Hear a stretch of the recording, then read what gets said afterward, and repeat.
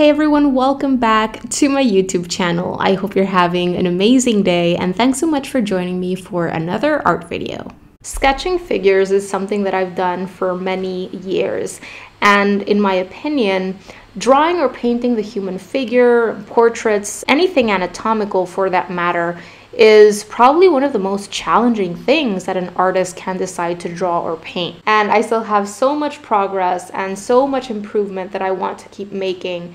But what I have found is that as I continue challenging myself with this kind of subject, the skills that I build up really permeate into my other drawings and paintings. So this is the kind of personal practice that is ongoing for me, that I'm always doing behind the scenes in my sketchbook. As I've continued sharing these sketches on Instagram, over on my website, and other places, I've continued receiving questions from artists getting started with figure drawing, asking me how I personally got started with this subject, and asking for advice in terms of what topics to cover and what exercises to work on in order to build a solid foundation for themselves. What resources or books did I personally use to advance my skills? Which, by the way, it was mostly books by Loomis and Bridgman. I'm gonna make sure to leave links to my favorite books down below in the description box in case you'd like to go and check them out. This said, I did not start with those books until after I learned and practiced with the exercises that I'm gonna be sharing with you today. In this video, I'm gonna be sharing the type of exercises that I did as a total beginner getting started with figure drawing. I'm gonna take you through my sketching process for two quick figures. And for both, we're first going to be doing an armature sketch to understand the pose on hand, and we're then going to be moving on to creating a more fleshed out sketch. I'm going to make sure to leave links to the reference photos that you're going to see me use in these exercises down below in the description box of this video in case you'd like to download them and try these poses out for yourself. And before jumping into today's exercises, I would highly recommend checking out another video that I shared on figure drawing for beginners a few weeks ago. In that past video, I explained all about basic body proportions, which I really recommend you stem from, and other key pieces of information that I feel are important that you know about before getting into the exercises that I share with you in this video. The link to that video will also be left down below for you. All right, so without much further ado, let's go ahead and jump straight in. I'm going to be starting with my HB, creating my line work as lightly as I can, though I am going to make it darker than what I would usually do on my own, just so that you guys can see what I am doing. But once everything looks good to me, I'm going to be switching on over to my 4B, which is a softer pencil grade, so that I can just add a little bit more contrast and more expressive, looser kind of line work on top of that preliminary sketch. With this softer pencil grade. Now, for today's sketches, my objectives are to create a figure drawing that shows movement that is dynamic, completely freehand, that is believable in terms of those proportions, that shows effective shapes. Those are my main objectives. I am not going to be moving past this very much at all. I am not going to be adding tons of detail or shading or texture because those are not my objectives for this. And as I've shared with you in the past, it's so important that you have specific objectives. Focus on those, and once you've succeeded at those, if you want to push past that, if you want to go ahead and add more details or shading or things like that, then you can certainly do it. It's up to you. I also have a soft graphite eraser on hand, and I have my metallic sharpener. And yeah, that's all I'm going to be using for today's sketches. Okay, so this is the very first pose that I'm going to be working with, and as I said, I am first going to be doing a quick little armature to make sense of the pose, and then I'm going to move on to actually creating a second version in which I'm going to be fleshing it out a little bit more. But first, it's just so useful to get started with a quick little armature, and you really cannot do armatures enough, so let's go ahead and do that. So for more dynamic poses, I like getting started with the flow line. So the flow line that I see right here, it's something like this. If I imagine her spine, it would be doing something like that, and then going down to her back leg, which is sustaining the majority of her weight. I'm gonna be adding in the head, and you can add it in two separate little shapes, the cranium and then the jaw. Or you can do just one simple shape, it doesn't really matter. After this, I find it super helpful to go ahead and create the shoulder line. It's actually a little bit more tilted. It's something like that. And the hip line. So the hip line would be somewhere here. So notice how this one is going up and this one is going down. I am staying away from creating flat horizontal or perfect horizontal lines here because that is not going to lead to a dynamic looking figure, okay? So notice the shoulder line and notice the hip line. And then once you have that in, it's easier to go ahead and start creating those blocks. And her body is tilted forwards a little bit. Notice that. This can be the top part of her torso. You can make it all blocky the way that I have here, or you can actually make it a little bit more like the rib cage. That's completely up to you. Okay, and for her hips, there would be something like this. Once you have those major body masses, the head, the rib cage, and the hips, you can start placing the little landmarks, the joints. This leg is going out like so. Have another knee.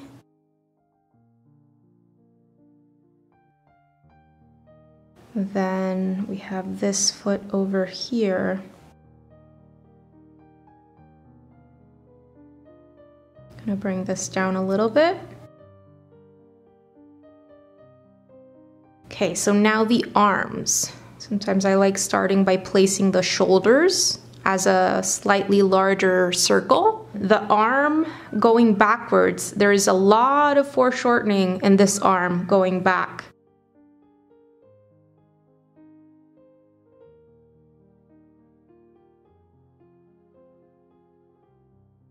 And this one is coming down. Visualize the location of the elbow, okay? So even though you can't see the elbow right here because she's wearing longer or 3/4 sleeves that is covering up the elbow, based on the proportions that you've learned so far, visualize where the elbow would be located. And that's why knowing about body proportions and just general anatomy is so important.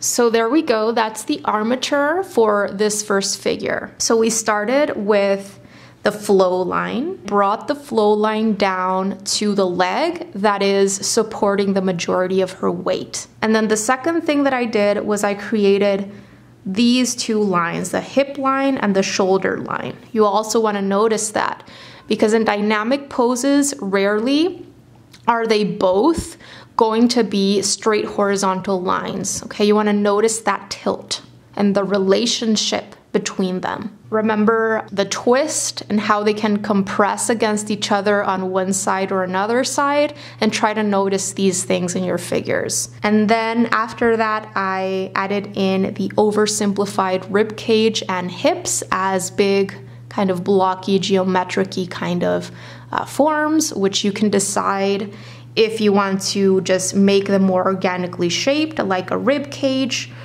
And you can also, at this point, if it's helpful for you, is you can also actually make them more 3D shape boxes, you know?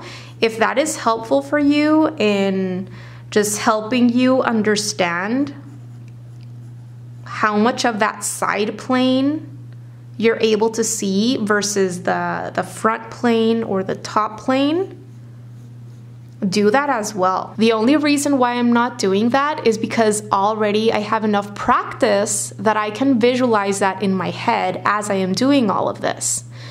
But all of these tools that I am offering you are so helpful, and if you don't have enough practice with them already, then make sure that you do get enough practice, because you're not gonna have to actually draw this out later on after you've gained this knowledge and this practice. You're gonna be able to just draw the figure a lot more easily, because all of this is going to be embedded in your head and you're going to be visualizing that naturally, if that makes any sense. After that, I added in the major landmarks, so all of the joints and the shoulders, and I really took into account the proportions that we have been studying so far, that, you know, just making sure that things make sense. It's a lot more difficult to acknowledge proportions, you know, if proportions are effectively created in a dynamic pose, because things are covering each other up and there's a lot of foreshortening and distortion in that actual length of the limbs and stuff in the body. This said, it's important that you know, that's why I started out these classes with that forward facing, straight up and down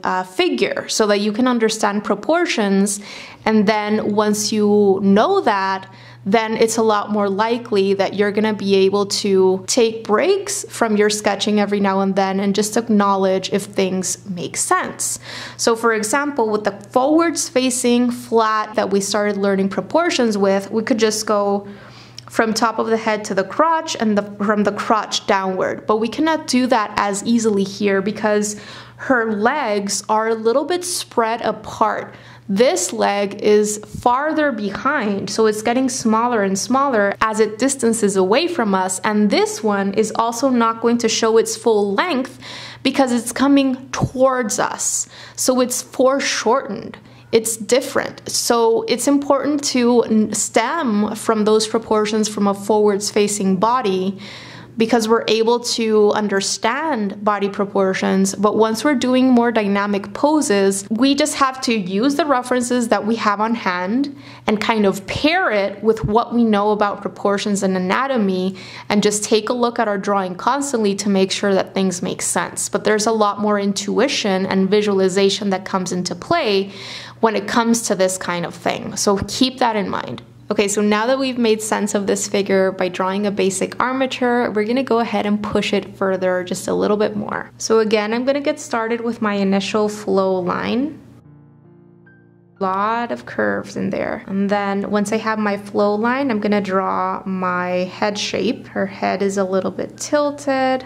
And then I'm gonna start adding in the shoulder line and the hip line. Once I have that in, I'm gonna start drawing in the blocky shape for her upper torso, her rib cage. And her hips are somewhere over here.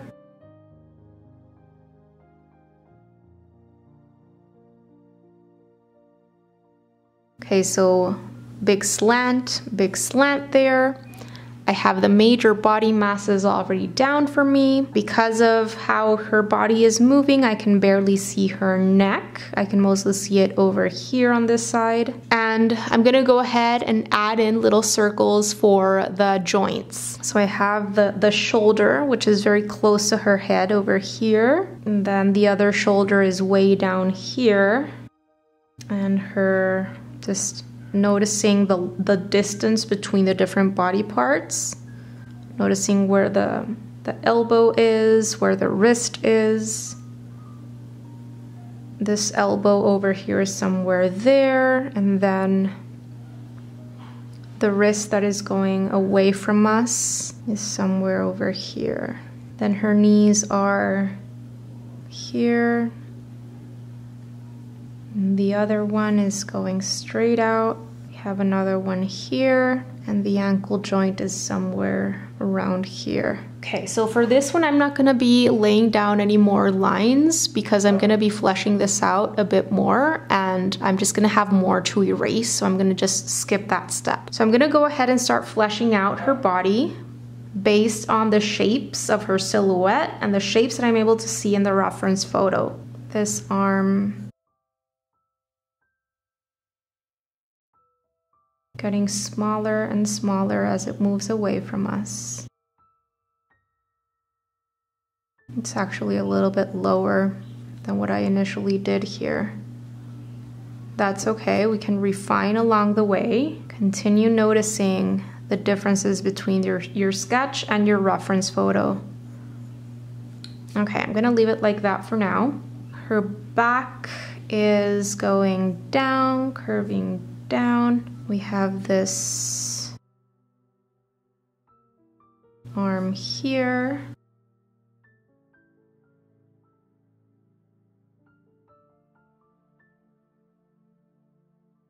Can start erasing the lines that I don't need anymore. And then her torso here.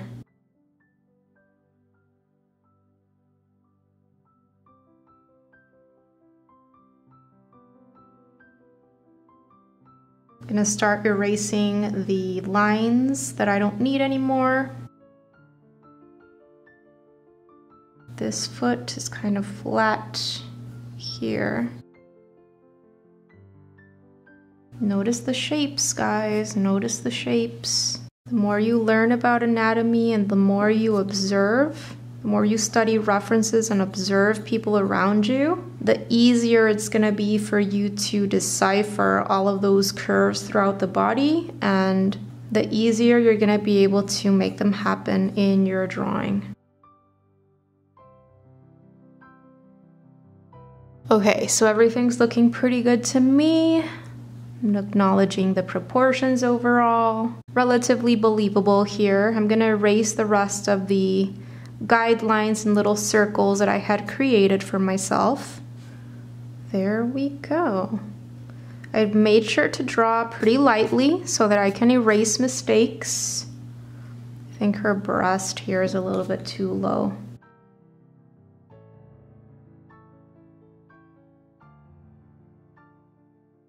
You'd have contour lines going all down her body, and hopefully it can help you visualize the limbs as having 3D form as opposed to being flat shapes. Now, if I wanted to take this even further and add in a little bit more detail, maybe her clothes, I could just start adding that in. Remember how important it is to choose good reference photos, especially at this point in time where you're really trying to make sense of that anatomy. Make sure that you're picking out photos in which you're actually able to see the shapes of those muscles, the shapes of those different body parts. Otherwise, it's going to be very difficult for you to get as much from the exercise as you could. And later on, once you've understood anatomy a little bit better, you can really start just making up for the information that you're lacking, and you'll be able to draw figures, you know, even from imagination a lot more easily and in a more believable way.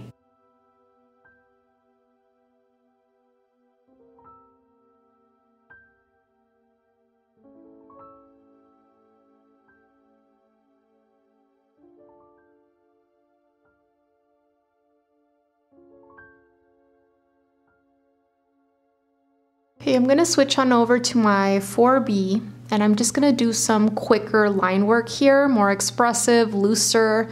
Now that everything looks pretty good to me in terms of the overall pose and those proportions and those shapes, I'm going to allow myself to go in a little bit more loosely and kind of more expressive with my lines.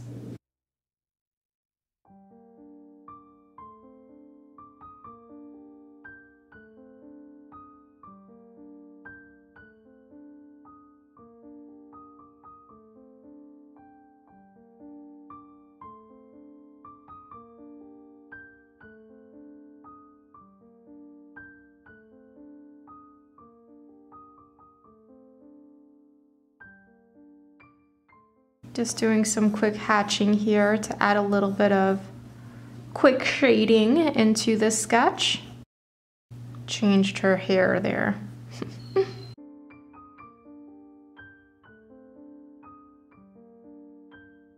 Okay, so this is pose number 1, and we're gonna be moving on to the next. So let's go ahead and do the simple armature first so that we can make sense of this pose. That's the flow line. I'm gonna be adding in the head, and her head is slightly tilted in this one. The shoulder line and the hip line.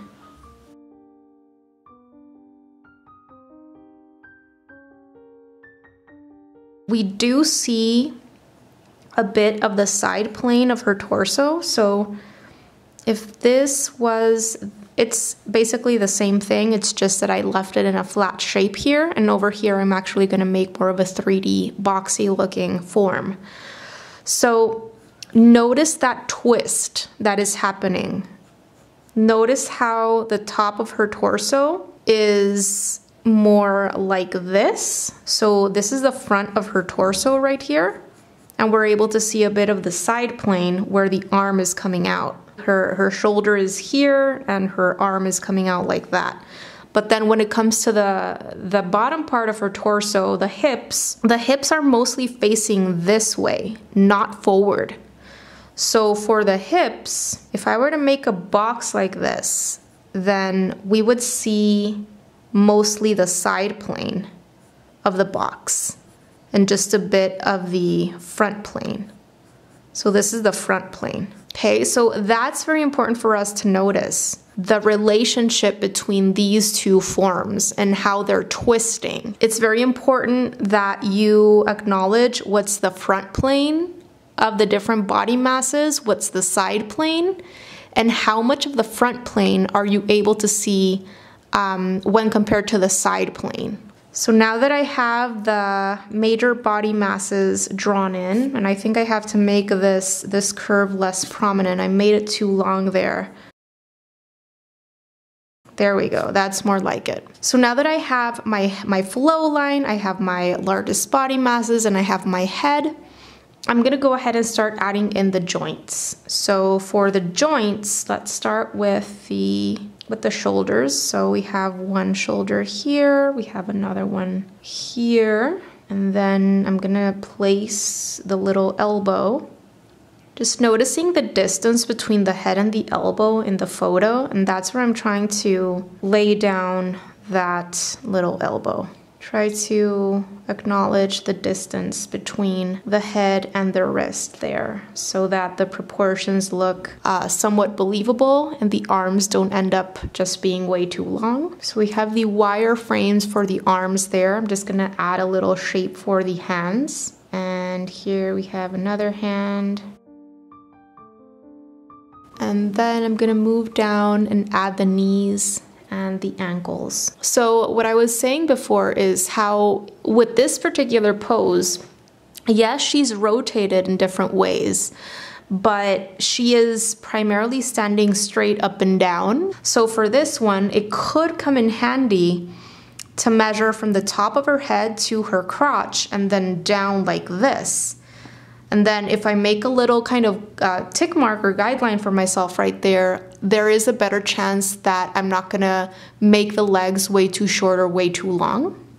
So you can use that measuring kind of guide if it makes sense with the pose that you're trying to draw. In this case, however, her feet are kind of on point there. She's gonna look taller because of that. Her feet, instead of coming out like this, they're gonna go down.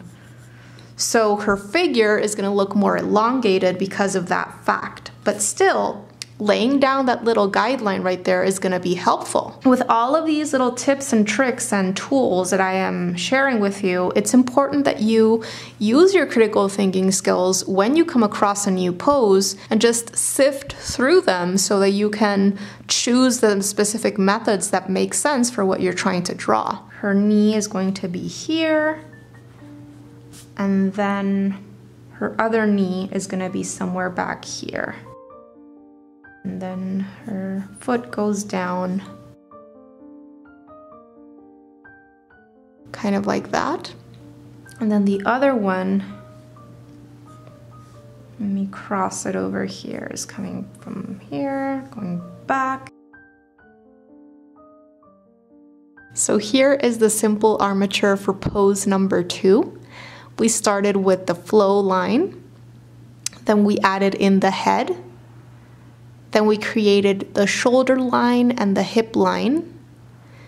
Then, based on the shoulder line and the hip line, we added in the simplified top part of the torso shape, and then we added in the hip shape. And then with that in, we started adding in the shoulders and the joints, the elbows, the wrists, the knees, and the ankles and the feet. Let's go ahead and get started with the one that I'm actually going to be fleshing out a little bit more. So flow line, and then head with a slight tilt to it. Then I'm gonna add the shoulder line and then hip line. Notice the tilts, and then based on that, I'm gonna add in the top torso and the bottom or the hips portion of the torso. So with that in, I'm gonna start adding in the little shoulders. I'm gonna add in the elbows. Actually, this is a little bit lower. Don't want to make the arms way too long there. There we go. Then I'm gonna add in the wrists.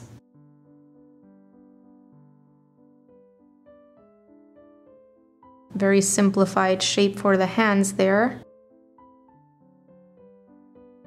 I'm gonna take it down, and using that same kind of little guide for me, I'm gonna notice the distance between the top of the head and the crotch, and I'm gonna bring it down from the crotch, and I know that somewhere around here is where the ankle should be. So if I know that, I know that the knees should be somewhere around this height. So I'm gonna place the knee here, and then I'm gonna bring that other wire, if you'd like to call it a wire, for the leg that is opposite to us. And I'm gonna bring that down. Okay, so let me erase this little mess that I created here. And then I'm gonna bring down the feet from there. So I'm gonna bring this down quite a bit more because she's standing on her tiptoes. And then based on this guideline that I placed, I'm just gonna go in and draw a little foot. And for this one, they're actually rotating differently, the 2 feet. So I'm gonna pay more attention to that in this second drawing. So we see more of the front of her foot in this one versus this one. When I actually draw in the leg, it's gonna be easier to notice, but this foot has more of the front showing. I'm gonna notice that a little bit more when I do my fleshing out right here. I'm gonna start still using my HB. I'm gonna pay attention to the shapes created by, notice the silhouette, notice the bony parts, notice the muscles, and try to recreate those shapes that you see in your reference, okay? She's wearing her hair down, so I cannot really see her neck very much, but I know from what we've been studying so far in terms of the proportions of the neck when compared to the head, how it should be somewhere around there. And then I'm just gonna bring out what I know about the shoulders since they are covered with her hair. I'm gonna bring that out. Just notice the shapes here. Notice the muscle.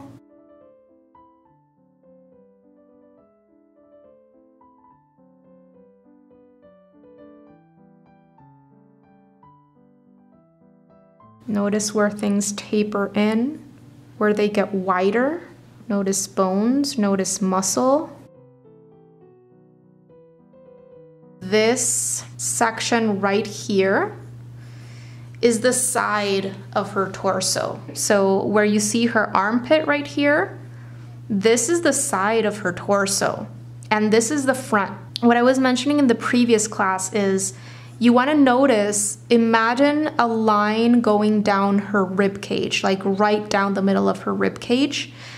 If I drew that line, it would be somewhere here. So this section right here is a front plane, and this is the side plane.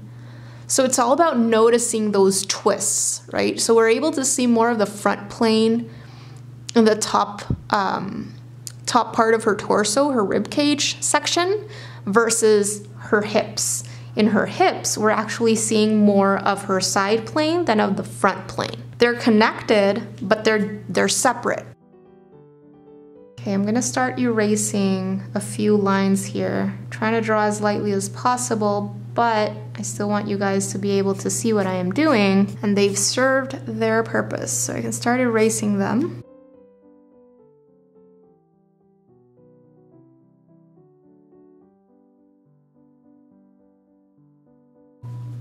erase these lines. Trying to notice the muscles and bones, muscles and bones. Try to see the difference between them. So I notice that I need to bring this foot out a little bit more.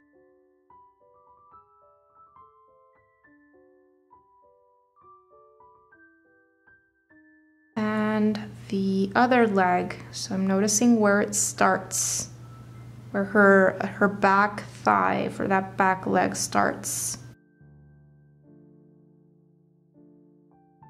It's going down like that. Let me fix this foot a little bit.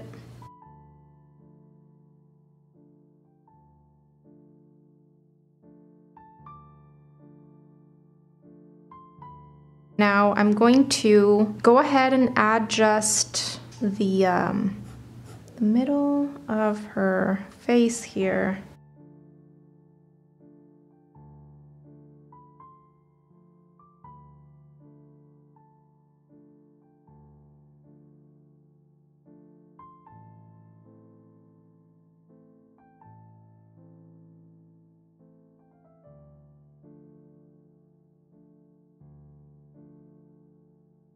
If you want to add contour lines, that's all it is, right? Acknowledging that kind of cylindrical form created in the limbs. I think her arms are a little bit too long. I'm gonna bring them down, bring the hands down. I'm gonna switch on over to my other pencil. You can feel free to erase the lines that you no longer need.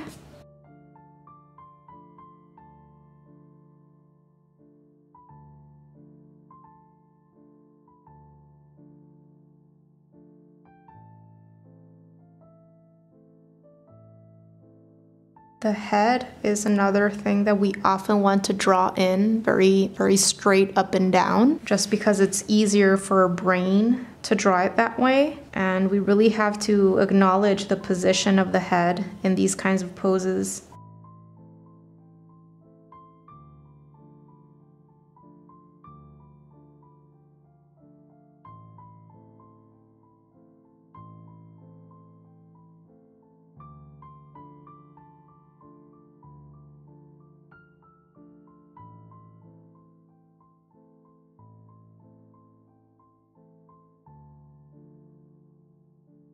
Notice the hands. Even in these quicker sketches, acknowledge where the fingers start and where the base, kind of back of the hand is, and that can help you just lay down a believable looking shape for the hand there in a very simple, quick kind of way like that. So notice what section of the hand it is that you're seeing. Is it the inner part? Is it the back of the hand?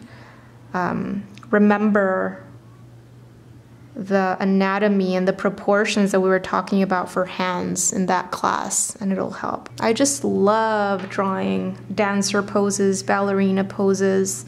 Unfortunately, I couldn't find one of a male. I really looked, but most males wear looser clothing, even lots of male dancers, and so I didn't want to pick those photos, especially for these initial classes with people wearing looser, baggier clothes, because you're able to see the shapes throughout the body so much more easily when the clothes of the person are form-fitting. Remember that when you're choosing your reference photos to work with. Okay, so here's pose number 2.